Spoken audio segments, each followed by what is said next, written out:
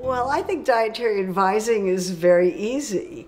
If you're worried about weight, you have to eat less, and for health, you have to eat plenty of fruits and vegetables and relatively unprocessed foods, and not eat too much junk food or what they call ultra-processed foods.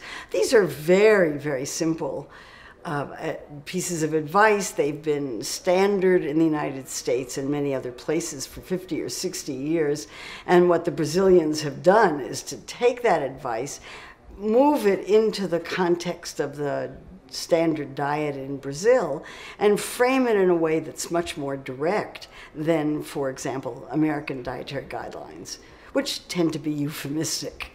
Dietary guidelines have an enormous effect on public policy, sometimes not always in the way that you expect, but for one thing, they influence what the food industry does. And so that's going to be a change, hopefully in the right directions. If the food industry gets the message that ultra-processed products are not being recommended, maybe the food industry will start to look for ways in which to do less processing and make the foods healthier. So that's one way.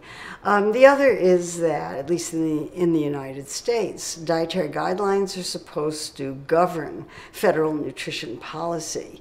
And this would affect people who are on food assistance programs, food aid programs, and many other programs in the United States that deal with education. The education is supposed to talk about the dietary guidelines and so forth.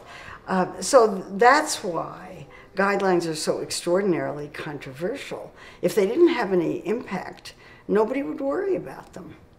Well, it's kind of embarrassing, but the Brazilians are so far ahead of us in the kind of dietary guidance that they're giving that it would be presumptuous for somebody in the United States to tell the Brazilians what to do, and I'm certainly not going to do that. Obviously, the devil is in the details, and how the Brazilian government and Brazilian public health officials are going to overcome the enormous amount of money that food companies put into marketing unhealthy products is something that I'm hoping they'll figure out how to do so we can copy it.